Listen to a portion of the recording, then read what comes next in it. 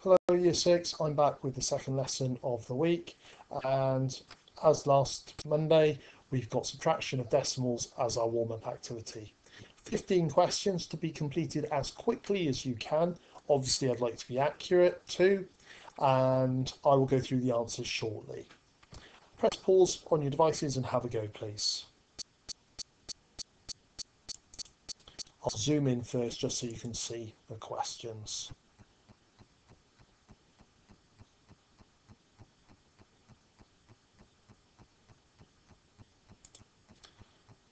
And here are the answers.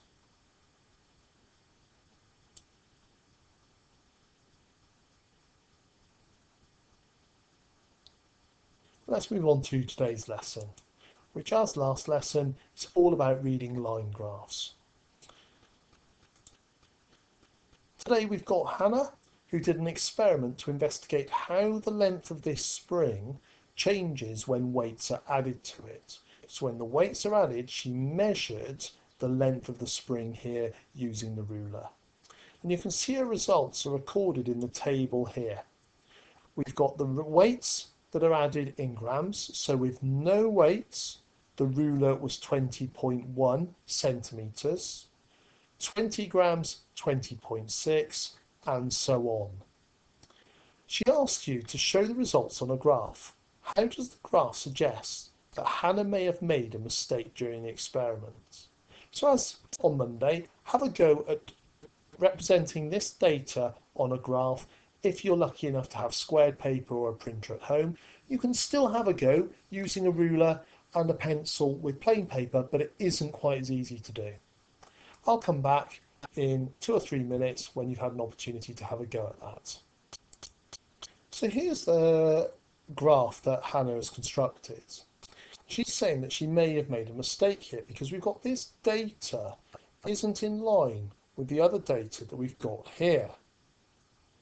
What Ruby's saying is that when 60 grams is added, the extension should be 1.5 centimeters instead of 1.7 centimeters.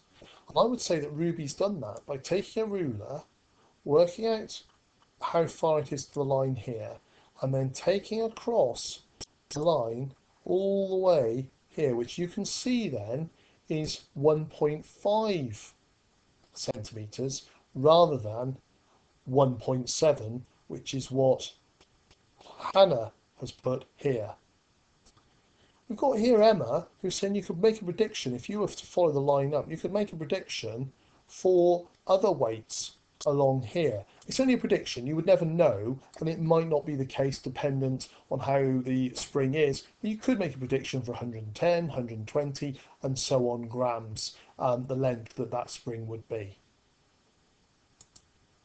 Today's guided practice is a graph showing the wages paid to teenagers by a fast food restaurant.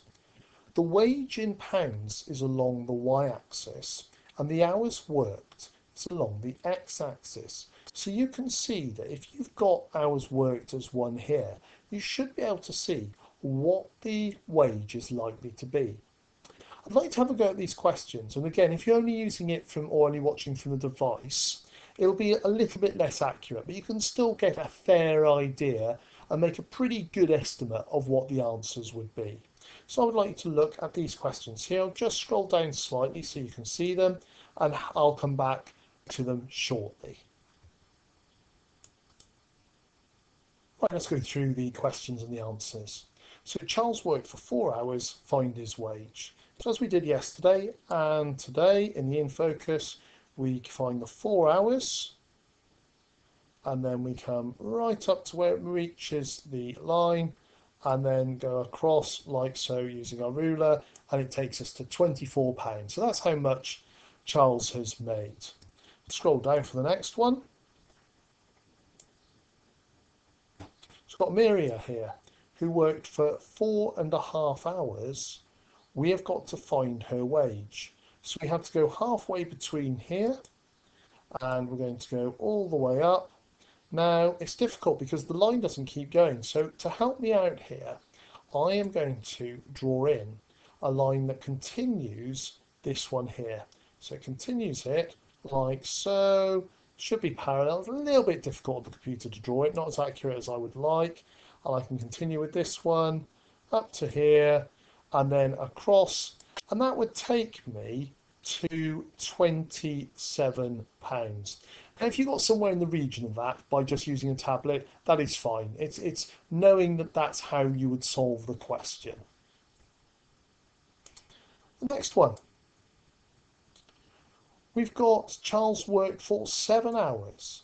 Now this one would be a little bit more tricky to work out. We can't see here on the graph what it might be. So to help me, I've just written in what we know and what information we can work out. We know from one of our questions that if Charles worked for, 4 hours, not 6, if he worked for 4 hours, that would make £24. So that means that he's getting, if we divide 24 by 4, 1 hour gives him £6. So if we know that 1 hour is £6, we can then say for 7 hours, we multiply 6 by 7, which would give £42. The last question says that Charles earned £21 on a Monday evening. Now, if you've got that knowledge at the top that we had here, that 4 hours equals £24, 1 hour equals £6, you could just divide that £21 by 6, which would give you 3.5 hours. So that would give you the answer, 3 hours, 30 minutes. Or alternatively, you can use the graph again, and you can take the £21 and you work out where £21 is, come across the graph and then down, and that would take you to 3 hours 30 minutes, 3.5 hours. Okay, let's go on to the independent learning for today. And this is the question. This graph shows the number of toy cars a machine produces during a period of 10 minutes. So you've got the number of cars produced along here and the time in minutes here. And I would like you now to have a go at these questions that have been written down here.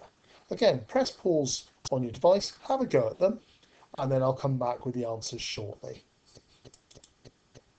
Okay, here are the answers. I'll just say, if you've worked out the first question correctly, that 3 cars were produced in 1 minute, you can use that information to help answer all of these questions here, because you can simply times 5 by 3 to get the answer here, or alternatively you divide 21 by 3 to get the answer here. Alternatively, you can use the graph here to be able to solve by using a ruler and then matching up the axes. Okay, that's today's lesson. I hope you've been able to learn something again today, and I will be back on Friday with our final lesson of the week. Goodbye for now.